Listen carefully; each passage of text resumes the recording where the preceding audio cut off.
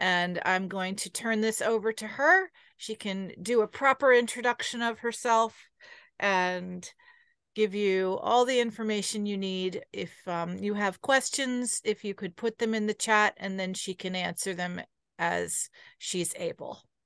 Beverly, All the righty. floor is yours. Thank you. Thank you, Miss Lyons. Good evening, everyone. My name is I'm Beverly Coleman. I am the director of the Educational Opportunity Center. We are a pre-college program funded by the U.S. Department of Education, and we predominantly assist adults 19 and above. However, we can also assist high school seniors in pursuing post-secondary education. I'm putting a link into our intake form now, into the chat. And what that means is we provide assistance in admissions. That's the application process, identifying schools. Although we are hosted by Montgomery College, we do not recruit for the college, and we'll assist students no matter where they want to attend, including that we had a student prior to the pandemic who was attending college in Canada. So when I say we'll help you go wherever you want, our goal is not to tell you where to go. Our goal is to help you get there. We also assist with financial aid, which includes assistance with the FAFSA, the completion of the FAFSA, creating an FSA ID, the completion of financial aid forms that are required by the institution. We also assist with the CSS profile. There are many private schools that require the CSS profile, as well as there are some scholarships that use the CSS profile. And so we assist with the completion of that as well. I should mention that all of our services are free. They are offered in English and Spanish, as well as we can offer it in other languages if needed. We also offer the GED practice test. So if you have family members or community members or someone you know that has not earned a high school diploma and who is interested in earning a GED, we do offer the GED practice test for free, one. And then two, if a person scores 145 or higher in any section, we will provide them with a GED voucher. One of the things I neglected to mention is that we also help with the scholarship process. So we help people with not only identifying scholarships, but also making sure they understand what the application process is, what needs to be added, what documents are required, whether or not there is a letter of recommendation or reference, and just helping them navigate it. So it's not just identifying scholarships, but helping people navigate the application process. We provide academic counseling in that we provide assistance because we predominantly serve low-income first-generation individuals. We provide information about post-secondary education, the terminology, the process, the resources, to really make sure to help those young people that are adults that we're working with, making sure that they understand the post-secondary education, because there's a difference between dropping a class and withdrawing from a class. And one can have a negative impact on your financial aid and the other won't. So just making sure that people understand all those things. We assist in career exploration. I know sometimes as a high school senior, you may feel you know what you want to do with what career you're interested in, and sometimes we're not sure. And so one of the things we do is we offer career exploration to help people identify careers that may interest them, identify the training or education that's required, where can I get that training or education, and how do I pay for it? So we assist individuals in that entire process. And as it relates to financial literacy, hopefully everyone's already seen our flyer, because these are the programs on our flyer. Resource services that we offer. Excuse me.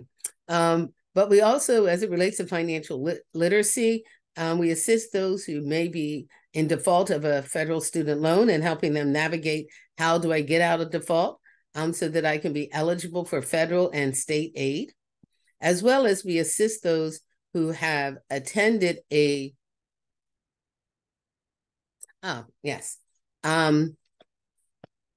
excuse me. We also, I'm sorry, I'm going to double task here. We also work with those who have attended a for-profit institution and the for-profit institution went out of business while they were there, and they borrowed money. And then you can have what's called a loan discharge. And so we assist individuals with navigating that process as to how do I apply for that loan discharge. And we have had students who not only have had their loan discharged, but have also gotten refunds from the loan payments that they made. So I'm going to quickly share our flyer about our program. This is who we are. And I also will put a link, a PDF link to it in the chat. And so these are the services that we provide. There we go. And we're hosted by Montgomery College. As you can see, admissions, financial aid, FAFSA, scholarship search, academic advising, career advising, and financial literacy. And the flyer is in English and Spanish. Our intake form is online and also in English and Spanish as well. Okay, but I'm going to go back to that. I'm going to copy the link and see if it allows me to enter that into the chat in Zoom.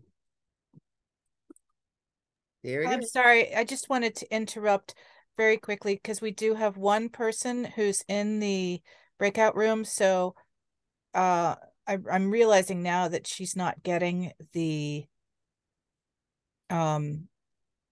visual presentation. So Oh, I just wanted to say out loud that so that our interpreter can repeat it in Spanish, that we will share the presentation by email tomorrow. okay. So let me go ahead, and I've shared the, hopefully they're getting the link because I've placed our flyer in the link in the chat, and that the chat, the flyer is in English and Spanish. Okay. All righty. And so we're going to go ahead and begin. This evening, I'm going to talk about financial aid. There we go. What did she say? Yeah, okay, the link is working. Great. All right, sorry. Just trying to read what the person had written. There we go. So we're going to talk about financial aid, the sources of financial aid. There we go. What is cost of attendance, financial need, instead of expected family contribution, it's student aid index, categories and types, free application, and what is MHEC, which is Maryland Higher Education Commission. We want to talk about all of the different resources, financial aid resources that are available to persons to pay for college. Now, I'm going to put my link in the chat one more time, and that link is to our intake form. Whoops. Oh, no, I have a different link now. That's okay. No worries. No worries at all. And our intake form, we serve 1,000 participants annually. And so we are asking you to complete our intake form. And the reason is because we are funded by the federal government, and the federal government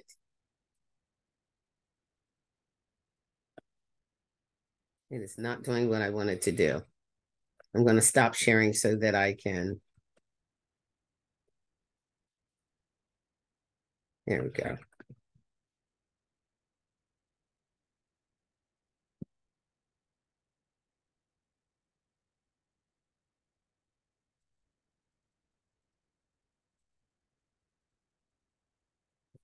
It's making me have to copy it again. It's not letting me.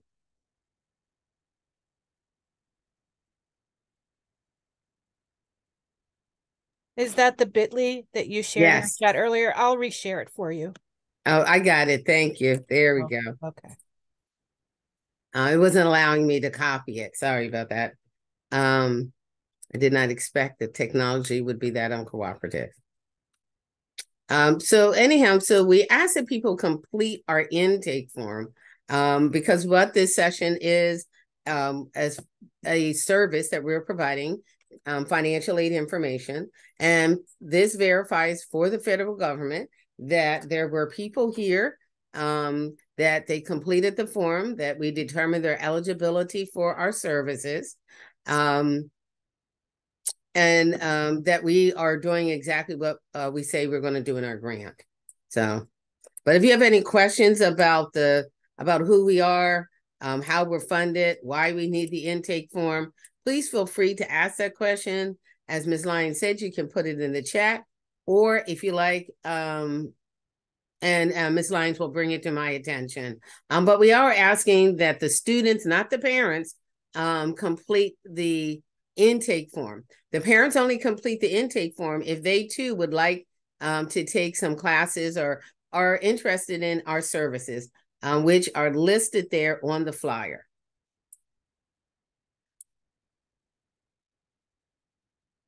And if you hear a cat, it's my daughter's cat. She's rather theatrical, so she sometimes will whine as if she's not been fed for days.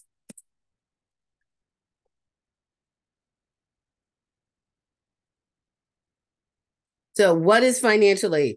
Financial aid is money provided to a student or parents to assist in paying for post-secondary education. So that means it's any money that is not provided by the family.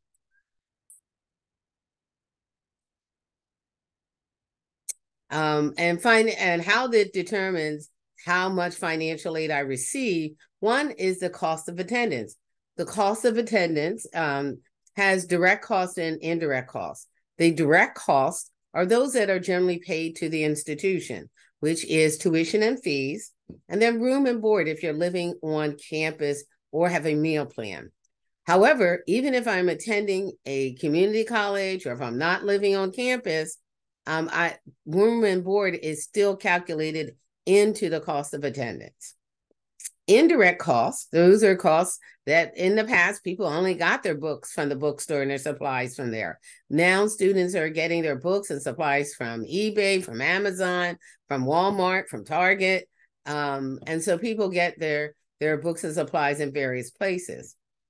Transportation, whether I live on campus and I'm going to be commuting home once or twice a month, or if I'm going to be a commuter, such as at a community college, and I will be going back and forth to campus every day. And as well as personal living expenses, which includes having a cell phone, haircuts, occasional social activities such as getting a pizza. So those are personal living expenses. Each school provides that information, the cost of attendance. And if you go into a college's website and you type in cost of attendance, you can see what the cost of attendance is at that school, because it's always beyond the tuition and fees. Often people look at tuition and fees and don't look at all the other expenses.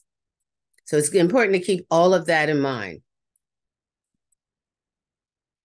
So student aid index, are there any parents or out there who have done a FAFSA previously, who have had to submit one? If you can just indicate with a thumbs up, that would be wonderful.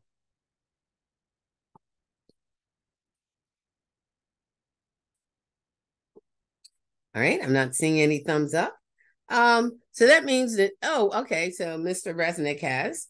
So that means what's different, that you will notice the difference with the FAFSA, the 24-25 FAFSA. Those of you who've never done a FAFSA or submitted a FAFSA, you're not going to notice the changes. So me saying student aid index to somebody who's never done a FAFSA, it doesn't seem any different. However, for Mr. Resnick, it is, because he's used to the term EFC, or expected family contribution. The student aid index will be used in the same way, it just has a different name. So these are the kinds of things that go into determining the student aid index. Parent income, and this is for dependent students. Parent income, parent assets, student income, and student assets. So if your child worked in 2022, then they will need to report their income on the 24-25 FAFSA. So it uses the 24-25 FAFSA will use your 2022 income. However, it does have questions about the status of things today, but the income that is used is the 2022. They have different formulas based on the student status. And so is this a dependent student, which would be your children predominantly would be dependent students. So that's the formula. Then there's an independent student with no dependents other than a spouse. So it's just me and my spouse. And then a independent student with dependents other than a spouse. So I may have a spouse, but I also have children, or I have someone else that I provide more than 50% of the support for. And so they use different formulas in determining that student aid index, formerly the EFC. Again, if you have questions at any time, please feel free to post them in the chat. I just want to explain a little, and this is the same, Mr. Resnick may be familiar with this. It's eligibility index for the number that a college or career school financial aid office uses to determine how much federal student aid the student would receive if the student attended. This number results from the information that's on the student FAFSA. So that information that's provided on there is what makes that determination for the student. And because Mr. Resnick has submitted a FAFSA previously, one of the things I want to make sure that he's aware of is with the new FAFSA, having multiple children in college will not be used to determine your student aid index. It was previously used to determine the EFC and could actually decrease the EFC, but that is something that will not be used. So need-based money. So need-based aid is based on the family financial situation. So based on the information that you've provided on the FAFSA, and I just want to make sure, although we don't work with students who are eligible for the MISFA, because all of our students must be U.S. citizens or be eligible to complete a FAFSA. So they use, it's the information that's on your FAFSA to determine need. So if it says it's a need-based scholarship or a need-based grant, that means they're going to base it on your FAFSA and that number, that student aid index, to determine if your student aid index meets the requirement for that need-based funds. And then non-need or merit-based scholarships, as are more, are not based on the family position. The income that the family has, no matter how high or how low, it doesn't matter. That is not taken in consideration in receiving merit-based aid. So if an institution says it's merit-based aid, then your income does not play a part in the deciding factor as to whether or not you will be awarded those funds. Often merit-based aid comes in academics, athletics, band, music. It can be a variety of things, but what's key is that it's merit-based and it's not based on family income. And therefore, even the Gates or anyone else of great wealth, their children could still receive it if it's a merit-based scholarship. So these are 4 types of aid, so of financial aid. Scholarships. Scholarships can be something that you apply for, or it can be something that you're determined to be eligible for based on information that you've already provided. But those are scholarships and they are awarded. They do not have to be paid back. However, they may have requirements that a student may need to maintain in order to keep the scholarship. One of the things that you do want to make note of as your children are getting their award letters from college, which generally doesn't happen until February. I'm not sure how the delay in the FAFSA is going to impact that.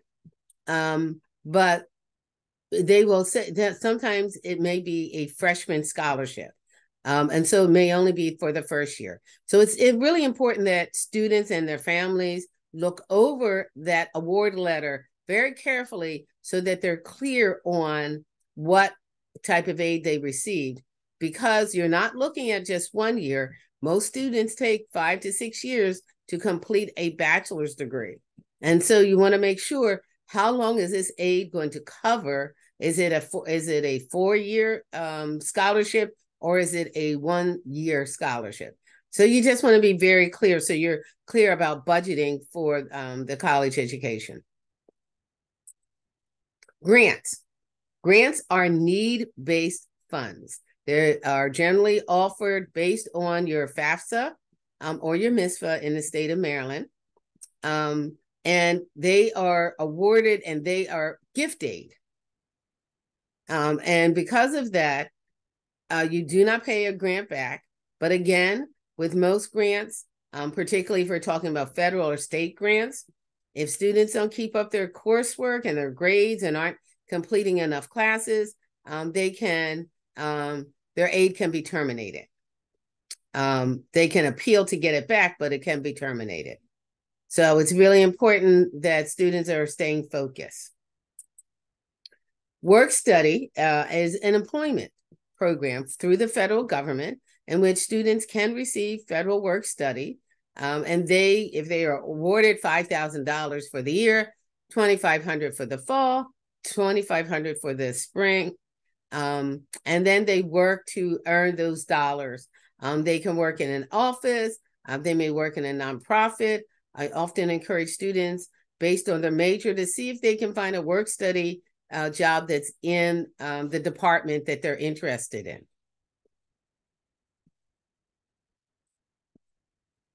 And then there are loans. And loans, I know, many people feel that's a dirty word, but there are loans. And just so you know, parents and students, that most financial aid packages will include a loan.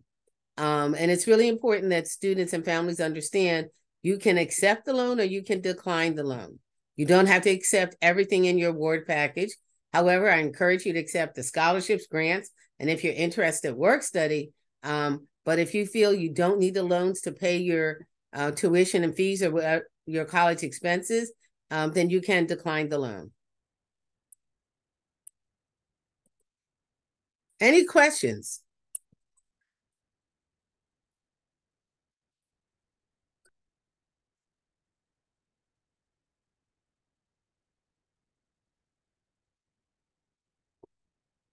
And these are the sources of aid, the federal government, the state government, and I will break down the funds from both the federal government and the state, private scholarships, and funds from the college or universities. For example, Montgomery College offers awards about $6 million in scholarships annually. And then there is the CSS profile.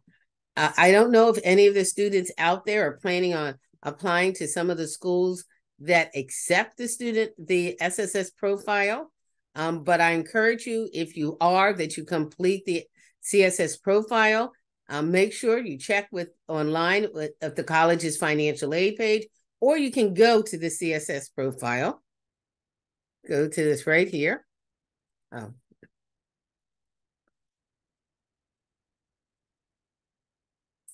And you can see the list of schools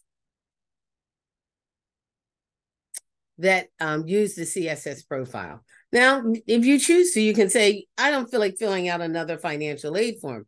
However, if you choose to do that, then what you'll be doing is preventing yourself from having access to the funds the college itself offers. Because the college is to use the CSS profile, that is how they use it.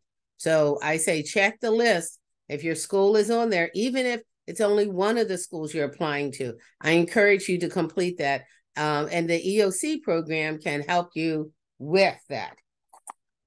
Okay. All right. I haven't received any intake forms yet. So I'm going to just post. Let's see there. Oh, how to get work study. I didn't even see that question. Work study is something that is offered to students. It'll be a part of their financial aid package. They don't have to. Mr. Resnick may remember whenever his children completed the FAFSA that you had to answer the question that said, would you like to be considered for, are you interested in work study? They no longer ask that question. If you are eligible for work study, it is a need-based program. And I think sometimes when I say need, people may have different understandings of that. But work study goes up to middle income families. And so you may be they may be offered work study. So you don't have to say yes or no or anything on the financial aid application, on the FAFSA at all. If you're eligible for it, it will be offered to you. One, and two, you can always, once you've submitted your FAFSA, you can always reach out to the institution's financial aid office and ask them about work study. The students at Montgomery College are paid $15.67 an hour, and it's going up to 16 something in January. Now that's just so you know, how much a student makes in work study is really based on the location of the institution. So for Montgomery College, because we are in Montgomery County, and therefore that is the minimum wage, and so the work study students make the minimum wage.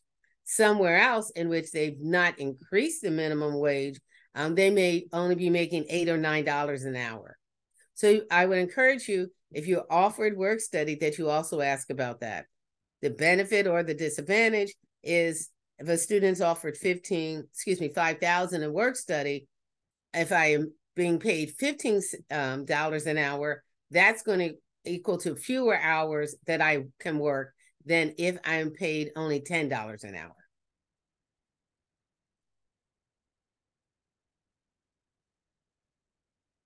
But work study is always a great opportunity, particularly for those students who may not have work experience.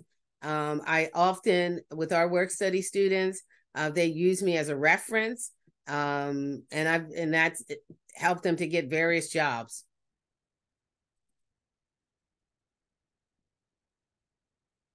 Free application for federal student aid. And the reason I put this up here, because people often say FAFSA, but they're not clear what that acronym stands for. It's the free application for federal student aid. And the operative word here is free. There is no fee to submit it, and you can get assistance at no cost in completing it.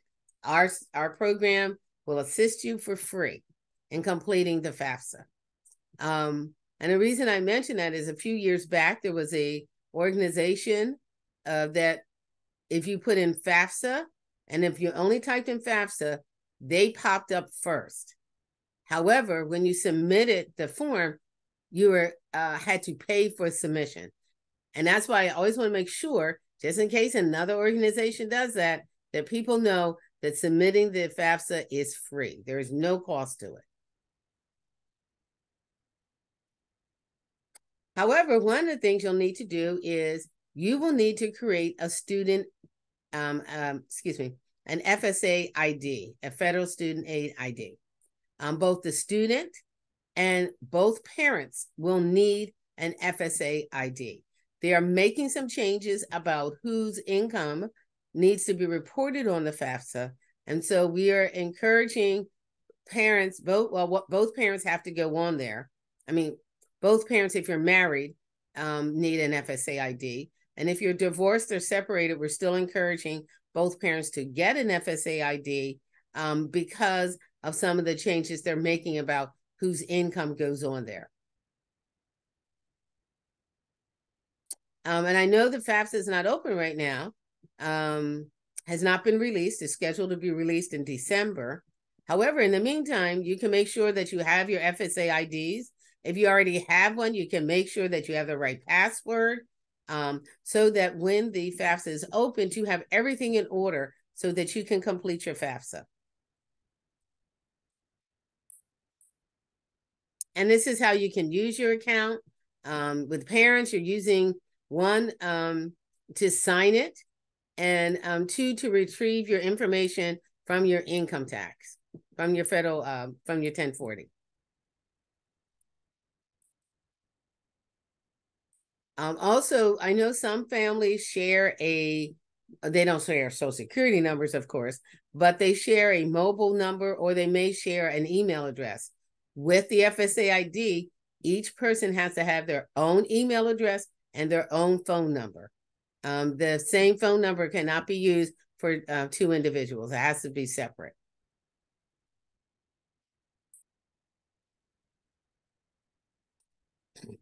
A little bit more information. It collects demographic and financial information. It's used to collect expected family contribution, SAI. The colleges use SAI. I'm getting used to saying SAI, to offer financial aid. And the 24-25 FAFSA will be available in 11 languages. Are there any questions?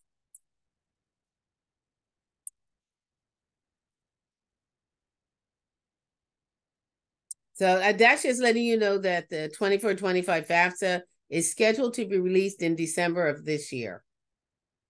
We have not been given a date, but as soon as we are, we will be putting information out so that people know when it's going to be released.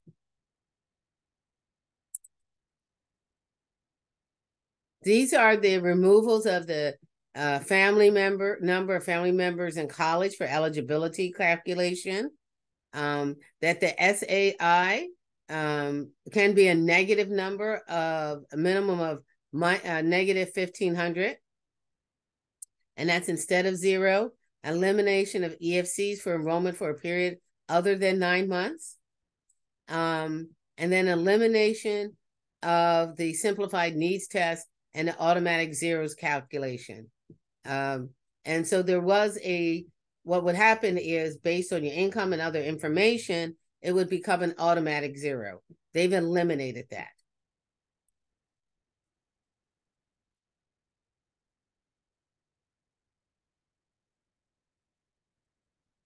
So one of the things that FAFSA is used for is to determine your Pell eligibility. So full Pell for this year is $7,395. And the way that's used, half of that is for the fall and half of that is for the spring. And you can see that if you do the math, that it is not enough for a 4-year institution. However, it is enough for tuition and fees if you're a county resident for a community college. However, if I'm not taking 12 credits, and this is being eligible for full Pell, if I'm eligible for full Pell, and if I'm not taking I'm not taking 12 credits, then it's prorated based on the number of credits that you're taking. So if I'm taking 6 credits, I would get half of that. The Federal Supplemental Educational Opportunity Grant. Now with Pell, if you're eligible, as long as you meet the last deadline, which is June 30th of 2025, if you're eligible, you'll receive it. That is not the same with the Supplemental Educational Opportunity Grant, also referred to as the SEOG. Colleges receive that money. They award that money to those with the highest need who complete their FAFSA the earliest. Once that money runs out, it's gone. Where with Pell, if you're eligible, you will receive it. There is a teacher, all of these are from the federal government. There's a teacher assistance grant, which is up to $4,000 a year. And with that, if I decide, and it has a service agreement, so if I decide I don't want to teach, or I don't want to teach a subject, or I don't want to teach in the area, that becomes a loan. So that's important that people understand that. So you can't get the money and then decide, I don't want to be a teacher. It becomes a loan. Again, I've talked about work study, and then student loans. Student loans come in subsidized and unsubsidized. The subsidized means that the interest does not accrue while the student is enrolled for at least 6 credits. The unsubsidized, the interest begins to accrue about 90 days after it's in the student's account. You can have an unsubsidized loan deferred, but you want to think about the interest accruing. And the Parent Plus loan, which is another loan that will allow parents to borrow up to the cost of attendance after any aid has been applied. That is an unsubsidized loan, and it's determined, eligibility for that is determined on credit rating. And you don't have to have a high credit score, or what one might consider a high credit score. So here's some money. So we've talked about the federal government funds. There's also money from the state. There's the Howard P. Rawlings Guaranteed Access Grant and the Education Assistance Grant. The Guaranteed Access Grant, if you notice, it's $20,700, and that is for the 23-24 school year.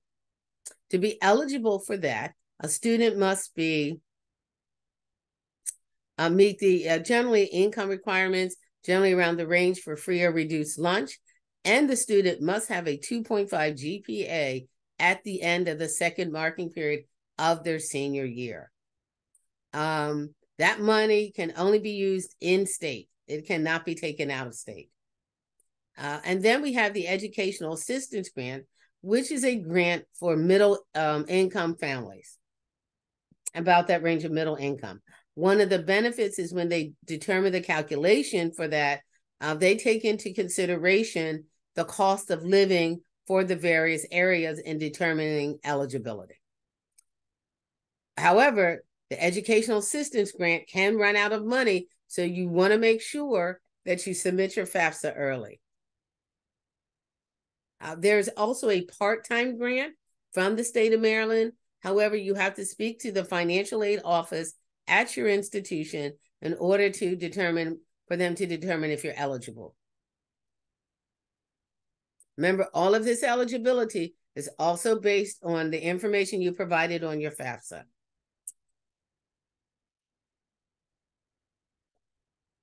And Ms. Lyons, because of the way my screen is, I don't think there's anything in the chat, but if I miss anything, please let me know. We do have a couple of questions. Okay, then I will stop. I'll read them to you and then answer. So the first question is, what happens if this children's father is not in their life, but they do have the parents do have shared custody? Well, one of the things that they changed with the new FAFSA, it's not so much about custody, but it's who provides the greatest financial support. And that's what determines if the other parent, the non-custodial parent, well, you have joint custody, but if the other parent's income has to go on there. I should say the parent with whom the children don't live with primarily. So that information would determine that. Who provides the most financial support? Then the next question is, what threshold is considered need-based? Should the FAFSA be filled out regardless of need for scholarship purposes? Yes. Yes, you should, because many scholarships will require, even merit-based scholarships will require that you've completed a FAFSA. And they use that for data collection. But yes, you still want to complete a FAFSA, one. And yes, you do want to fill it out every year, because you don't want to assume that you're not eligible for something, because it's not just income that goes in there. It's income, it's assets, it's number in the household. So there's other information that goes into creating that student aid index. And I always encourage people, let them tell you what you're eligible for, as opposed to you determining that you're not eligible for something. Particularly since, and I'm going to talk about is there anything else, Ms. Lyons? Not at the moment. Okay. And I'm going to talk a little bit about these legislative scholarships. The legislative scholarships are awarded by your state senator and your state delegates. And of course, they are familiar with the cost of living in Montgomery County, and sometimes and they can take that in consideration in awarding you a scholarship. Now, the reality is you have to apply for them. The students have to identify who their state senator is, their state delegates are. They need to contact them via email and ask for the application process. Our program, if you join us, we have a template of an email so that we can make sure that students are using the proper acknowledgement when referring to a senator or a delegate. And I know I told this to the group that I met with individually. We had a student we were working with that said, oh, I got this. They didn't, they were actually emailing a state senator. They referred to them as a state delegate. And the education aide never replied with the information. So you want to be very careful to make sure that your children are using the proper terminology when referring to the state senator and state delegates. And this link here, we didn't get to do that. We had so many questions last night. This link here, if I put in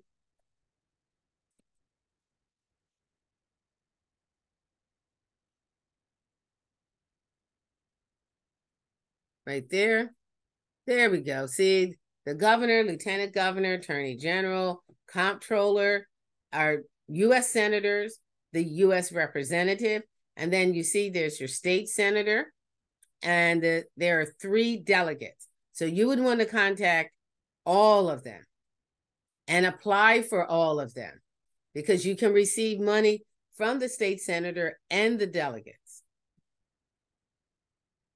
The other one is the workforce shortage. One thing I do want to make sure I mention is March 1st, because I'm not handing out all the information I was in person. March 1st is the deadline to submit your FAFSA to be considered for state aid, to be considered for money from Maryland Higher Education Commission, including the legislative scholarships. So you want to make sure that you submit your FAFSA by March 1st. If you submit it March 2nd, it will be too late and you will not be considered. The workforce shortage scholarship is for specific workforce shortage areas, which include childcare, physical therapy assistant, physical therapist, occupational therapy assistant, occupational therapist, nursing, and public safety. And they can be changed. So it's always important to check that out, because they can be changed based on what areas, what workforce areas are there shortages.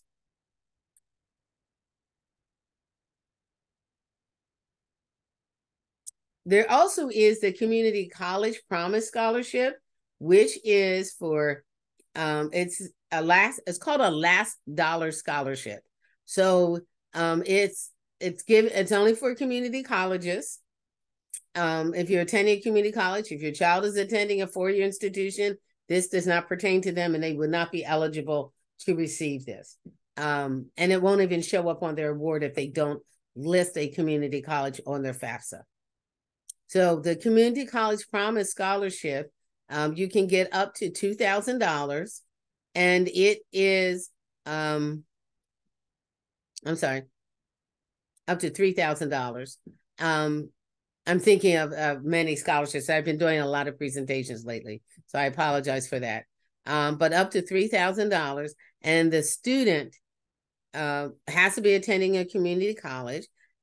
Single parent household is up to, parent can make up to $100,000, and a two-parent household can make up to $150,000. I don't know if they're going to increase those incomes amounts for the 24-25 year. They have not updated their information on the Maryland Higher Education website. And then there also is a Teaching Fellows of Maryland scholarship if any of your children are planning on becoming teachers.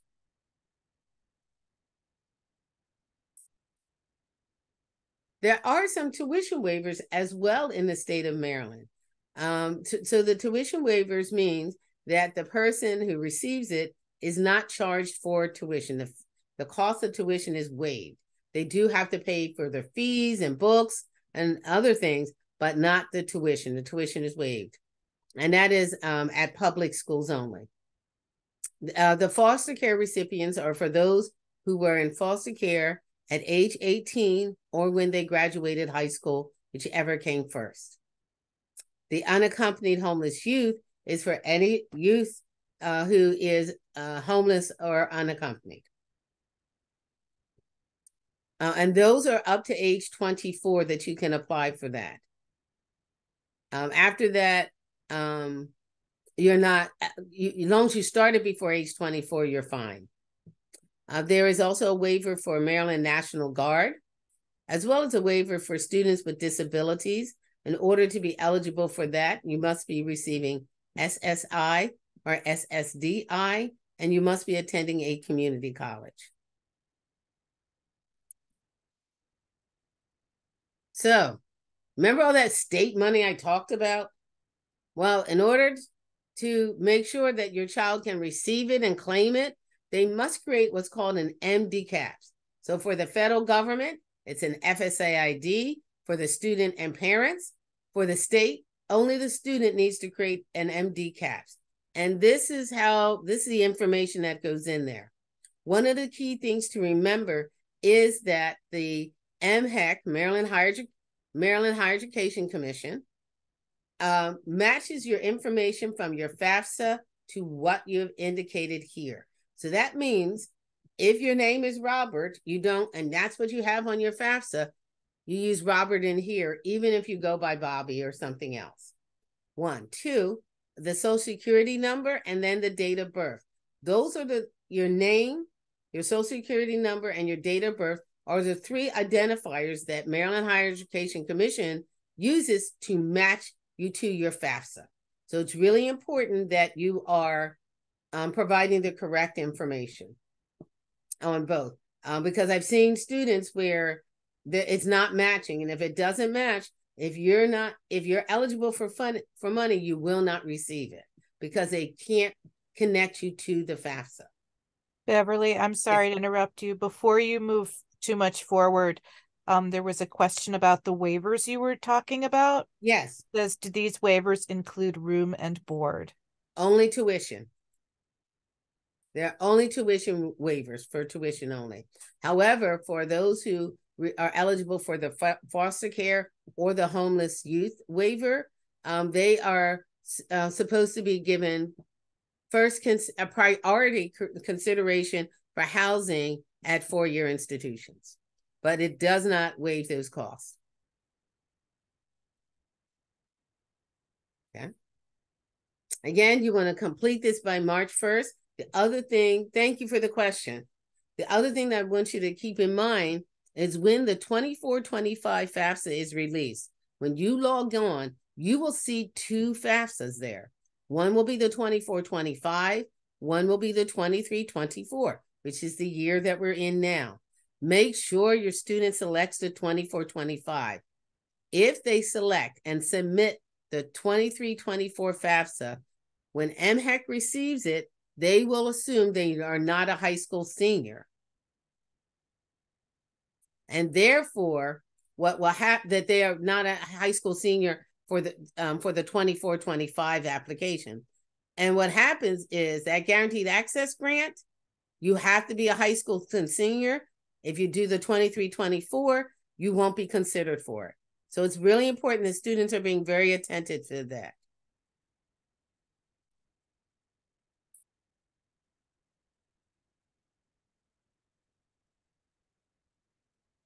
And then also after you complete your MD caps, you'll have to verify it as well. And then once you complete it, this is what you can get access to. So we come down here to your awards payment, awards, and you check that, and the awards will tell you what exactly you need, what you're being offered, and what documents you need to provide. And you can electronically upload those documents. And I need to update this one because that's an old one. And you can electronically update. Now, what will happen is the student, not the parent, the student will receive an email from MHEC saying that you're being considered. I forget the exact wording they use, but it's telling the student to go check their MD caps. They only give you a limited time, sometimes 2 to 3 weeks, to check that. So if you choose to, I'll do it later, and later never comes, you can miss out on that money because you've not submitted the documents and the time frame they requested them. So don't miss out on money by not taking care of that. Because I've had students who, whatever, I don't want to do that. And they didn't receive the money.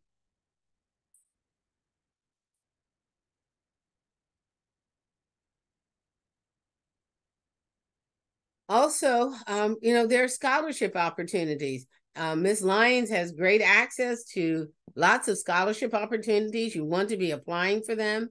There are some scholarships that get very limited applications or sometimes no qualified applicants. And that also even happens with the legislative scholarships. And so it's important that students are reaching out to and getting access and applying for all those scholarships that they meet the eligibility criteria for. Colleges and universities, their financial aid office. You can go to the website of any college or university you're interested in, go to the financial aid website, and there you can find out about scholarship opportunities.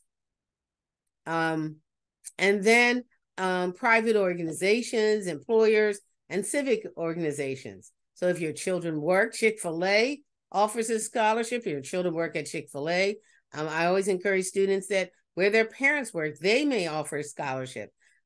So begin asking questions about scholarships. And I always think that, and I believe that right now is a great time to be looking at scholarships until the FAFSA is released.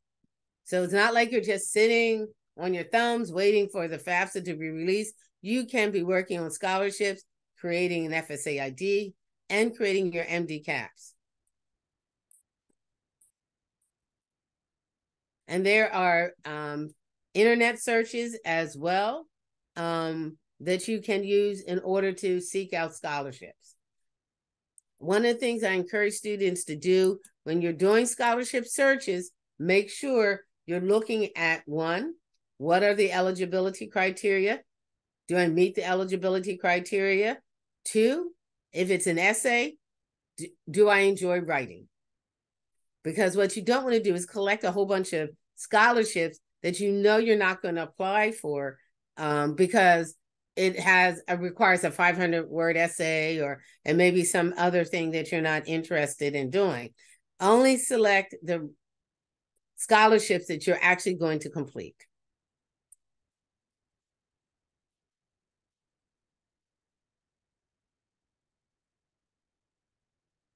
There are scholarships based on your career. As I said, check with your parents' employer. Civic organizations such as the NAACP, the Rotary, the Seroptimus, and Houses of Worship also frequently have funds. So seek out and find out whether or not there are scholarships available. And then apply if you're interested. Now, sometimes students will say, well, I don't want to apply for it. It's only $500. $500 can pay for a semester of books, depending on your major. $500 means that's $500 less that you and your family have to come up with. So I believe all scholarships count. This is the contact information for the federal government. If you have any questions.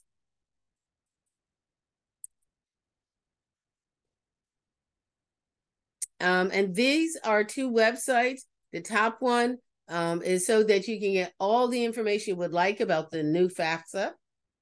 And then the second is the college scorecard, which I encourage students and parents to look at because it provides information from the Department of Education about the institutions in the country, in the US, so that you can look up any institution, find out what their graduation rate is, their debt rate, how many students get financial aid, as well as the average income that their students make as well. Now, be careful when you look at North Carolina. Well, they don't have his income in there anymore. But Michael Jordan of the anthropology department at University of North Carolina, Chapel Hill, would always say that he messed up their average income for anthropology because he was an anthropology major, but we all know he was not an anthropologist. And so some students thought they could make that much as anthropologists.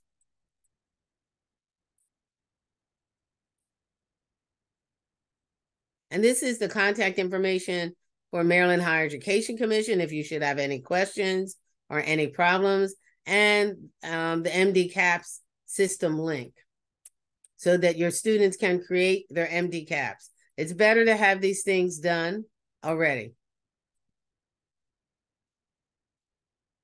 And then this is our contact information. I will ask one more time. I will put the link in one more time for our intake form. And we will be sharing the slideshow with me so I can send it. I won't. If they would like to slideshow, I need them to complete an intake form. Okay, so that question was just asked. So Yeah. will you share it automatically with the people who have completed the intake? Yes. Yes. Great. Thank you. You're welcome. Yeah, because we have to serve 1,000 participants annually. So we need to be making sure that we're not giving away the service that the federal government says we are to provide. Okay, are there other questions? Please feel free to unmute yourselves at this point if you would like to just ask a question out loud.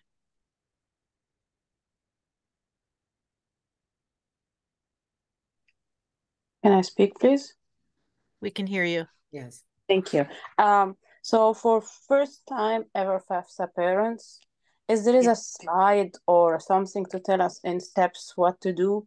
Like now I know my homework is to look for other scholarships before the FAFSA open in December.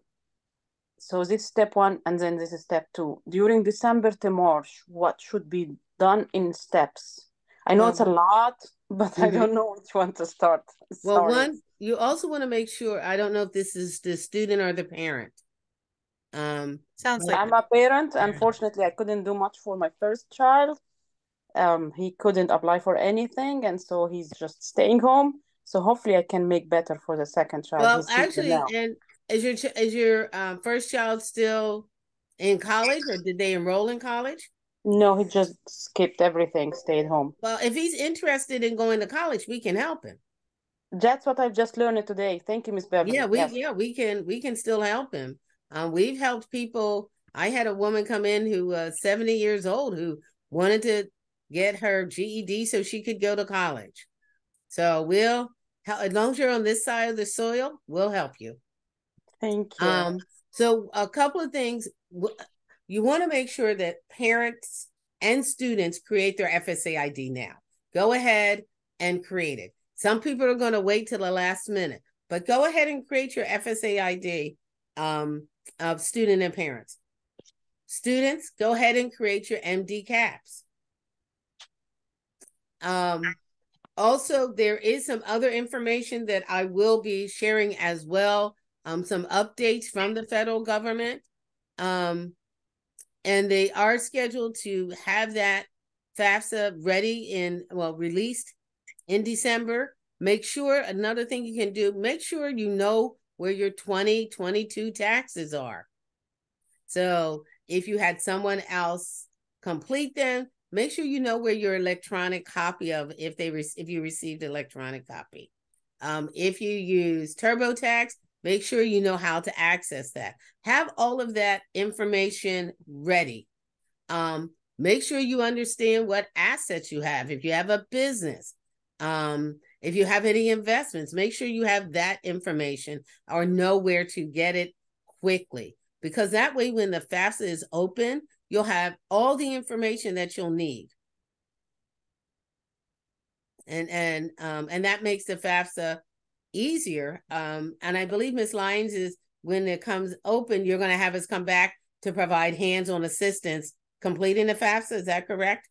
I would love to do that. Yeah. And what we do is when we provide the hands-on assistance, Ms. Lyons, what we do is we provide you, one, with the instructions on the FSA ID in case anyone hasn't created it yet. And then two, the list of documents that they are going to need. So for example, if your student has a license, they'll need to make sure they have their license or a picture of it so they can indicate their license number. If the student has an alien registration number, they need to make sure that they have that available. And please do not guess at what it is. I had a student who guessed, it was guessed wrong. And then that slowed down the process for him because that meant he had to come in with his actual green card, but unfortunately had recently lost it, which slowed down his process by months. So make sure that when it comes to Social Security number, anything like that, that you're taking it right off the card. So making sure you have all of that information together now is what I would encourage. Want to also check to see if any of the schools your children are interested in applying to require the CSS profile. The CSS profile is open. It opened up October the 1st. So you can also be completing that as well. Thank you so much. You're welcome. Okay. Any other questions, Ms. Lyons? No more questions in the chat. Before everybody leaves, I did want to share the things on my website that I shared last night, but I'll wait till the very end. If everyone could just stick around a little bit longer. Beverly, you're muted. I was muting myself because I was all ready for you to start talking, and I didn't want to hear people hear Shadow keep crying. But I don't have anything else to add. If you are interested in getting help with scholarship searches, we can assist you with that. If you need to complete the CSS profile, we assist with that as well. And thank you very much. All right, so if you are done, if you could stop sharing, and then I would like to share just a few resources with you guys. Give me just one moment.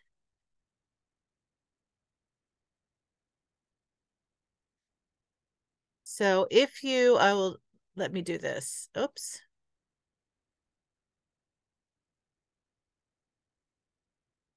Okay. I'm going to show you how to get to this. So if you go to the Magruder High School website, you don't have to do this right now, but just I'm showing you how to get to what I want to share. And then click here on College and Career. This is my website, and you can see there is an entire section on financial aid and scholarships. I strongly urge you to take a look at these pages. There are so many resources there for you. And then the other one that I wanted to show you, whoops, is the events calendar page. I try to announce all of these, but you see that there are a lot of events coming up. Many of them might be of interest or helpful to you. Regarding scholarships, you'll see there's one coming up here on November 9th. that is going to be facilitated by a scholarship search website / organization called Going Merry, which I think is possibly the best scholarship search website I've ever seen. It is so comprehensive and so intuitive and user-friendly. It's fantastic. So I strongly encourage you to attend that webinar if you can. There is a registration link there. And there are also recordings of past events. And I also have them in spreadsheet form. So thank you everyone so much for coming tonight. I hope this was helpful to everyone. And you know where to find me if you need me. And if you need Miss Coleman and you didn't get her contact information, I will be happy to share that as well. So I hope you all have a great evening. Thank you, Jennifer. Good night, and thank you. Good night. Good night, everyone. Thank you, Beverly.